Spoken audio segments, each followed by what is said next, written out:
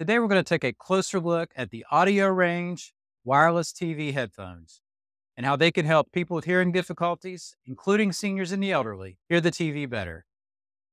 My name is Scott Grant. I'm a certified senior advisor and senior home safety specialist. Welcome to Graying with Grace. These headphones are wireless and they're low latency, which means there's no delay in the sound you hear in your ears and the movements of the lips on the TV screen. So they're easy to set up and you don't have to go through any complicated pairing processes either.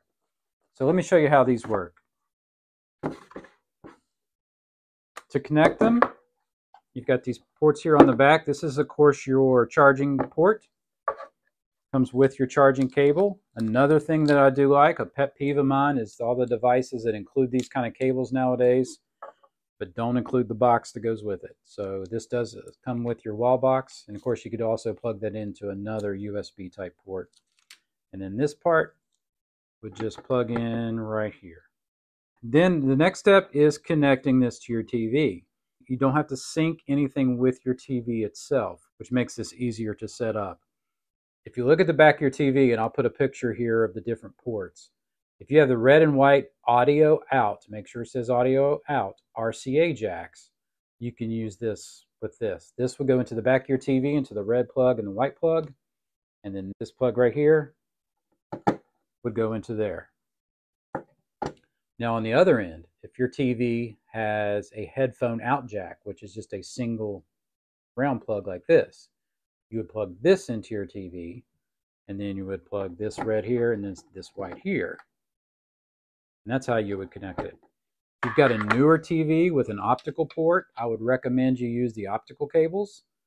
This will give you the best sound. It's a digital quality sound. This plug right here, that's just a little trap door.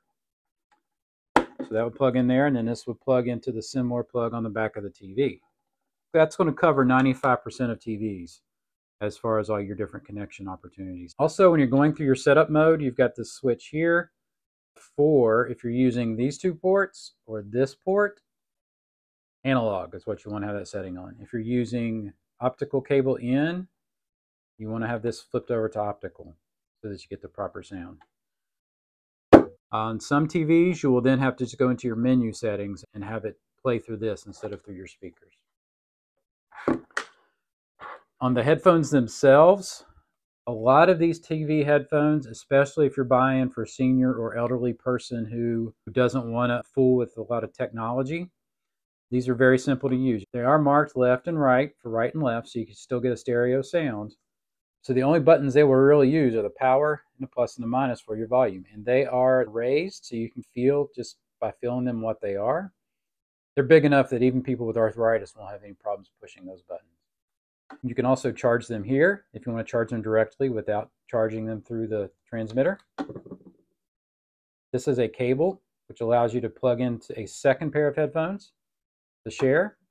This is the microphone input, and that's about all there is to them. Nice, soft cups. They'll be comfortable to wear for long periods of time. You've got adjustments here, so they'll fit a wider range of people. Then on the front, you've got a power, and then the mode will let you know that it's all working. So when it comes time charging, you can either plug your charger into this port, or the simplest way is to set your headphones down. Now you want to make sure you get a good connection right here, and how you'll know that is this mode light will come on when they're charging. So that way you know you've got it in the right position. Once you get that initial setup done, everything at that point is wireless and ready to go.